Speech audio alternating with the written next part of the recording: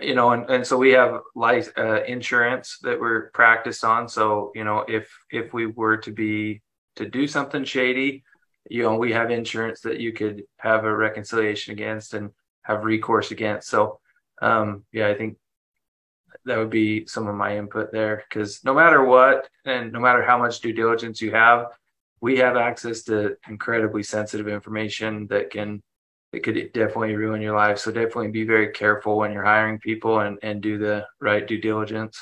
Definitely, I'm going to be checking reference.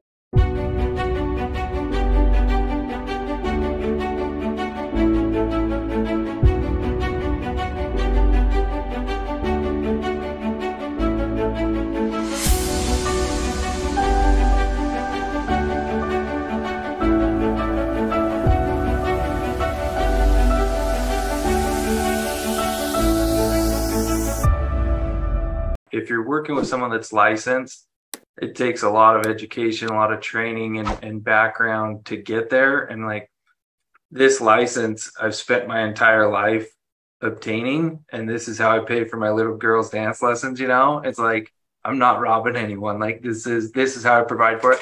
So I think, just doing your standard interviews and really just, and so we have insurance that we're practiced on. So, if we were to do something shady, we have insurance that you could have a reconciliation against and have recourse against. So, I think that would be some of my input there, because no matter what, and no matter how much due diligence you have, we have access to incredibly sensitive information that could definitely ruin your life. So definitely be very careful when you're hiring people and do the right due diligence.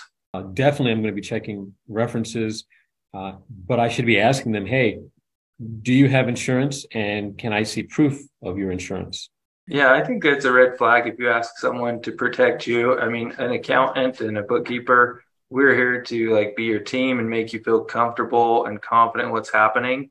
And if off the bat they're like, well, you don't trust me, and they get defensive, to me, that's a red flag. But I would always be happy to do that. And I think, at times when you're hiring someone, it always is awkward to ask about fees. And I think it's important that you go into a relationship knowing exactly what fees to expect, and that you can ask whatever those questions are. And I don't think any accountant or any accounting professionals I know would be bothered by that, that are reputable. So my preference for referrals or for working with new professionals is for them to be referred by somebody who's already using them. And if I am, then I'm going to have a conversation with at least one or two people that they're working with and say, hey, tell me about Brian. Tell me about Cassie. How's that experience working with you? I want people who have known the professional for at least a year. If I'm going to bring someone on as my bookkeeper or accountant, I'm going to do my due diligence. And, as real estate investors, that should be something that we're all familiar with. It's part of the job. And I don't just want to make sure that you're a great accountant. I want to make sure that you're a great accountant and that you have clients that look and operate like I do. I've had great accountants who knew nothing about real estate.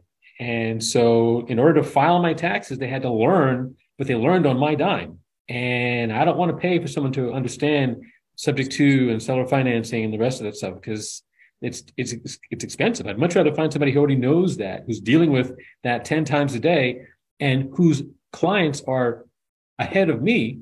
And so they can learn off of those clients and then bring that knowledge back to me, because they've got clients that are doing things that I haven't done yet. So to me, having a strong base of real estate investor clients helps all of us, because as we're doing different things, everybody's learning how that works. So I'll ask the question, do you guys recommend that your clients, I hope you do, that you recommend that your clients look into accounting software that is cloud-based and not sitting on someone's computer that could be lost or stolen or what have you? I mean, this is coming from my own personal space. My husband is a software developer. I'm very much into technology, but my husband also says I'm a little bit of an old soul. So with that full disclosure, I honestly don't mind one way or another, because there are resources in place where you can remote in. Even if it is like QuickBooks Desktop, for example, you're able to remote in and still take care of what it is you need to do. Now, it's not quite as easy, but I mean, I don't mind. It doesn't bother us at all. Well, I've thought about offering discounts to people who use QuickBooks Online or just something in the cloud. Not to contradict you, Cassie. But yeah, I definitely prefer the cloud versions because of the utility of being able to really connect and jump in and make journal entries and have different files. But Cassie's 100% right. Some of those remote options for desktop is a good idea. And those are really backed up. And so if you are going to do a desktop version, don't have it on your local machine. Get it in the cloud or somewhere where it's being backed up. But I'll give you a discount if you're on QuickBooks Online. Souley, you have your hand raised. Do you have a question? Yeah. Funny thing you guys talking about QuickBooks.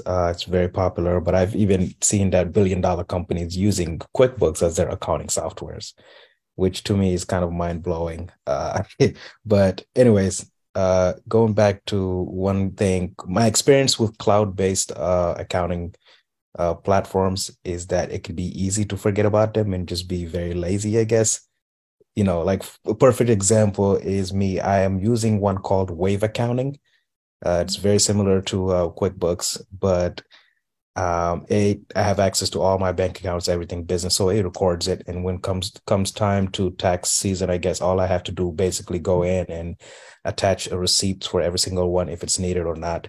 But it's just like, I guess one thing that's downfall is it's very easy to forget about it, meaning that you won't be able to, if you don't have a bookkeeping, it's easy to just really forget about your account, which is the same issue I'm having right now, you know, but I'm not sure if I'm the only one experiencing that or not.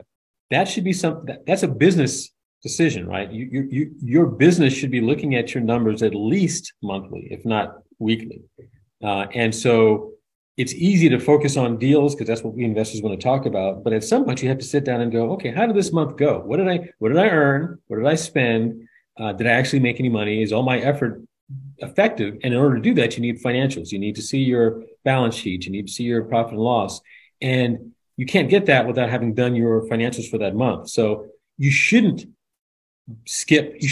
forget about it because you should be looking for those reports on a monthly basis. Every business that's successful in the world looks at their financials at least monthly. And we're no exception.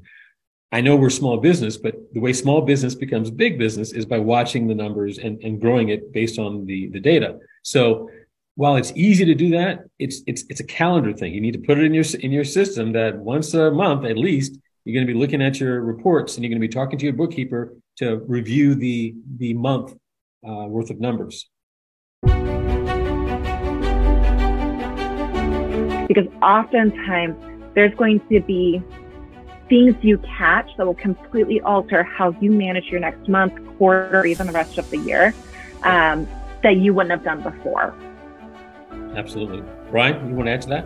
Oh, I was just going to respond. Rebecca had a good comment or question about QuickBooks, saying that her accountant had said that QuickBooks is slow, and the fear is that if it's slow and they're being billed hourly, that's not ideal. I don't find QuickBooks Online to be slow at all. I think Don't forget to click the notification bell so you will get updated when the part 2 is uploaded. Hit like and subscribe for more topics like this in Real Estate Skillset Training channel. Thank you for watching.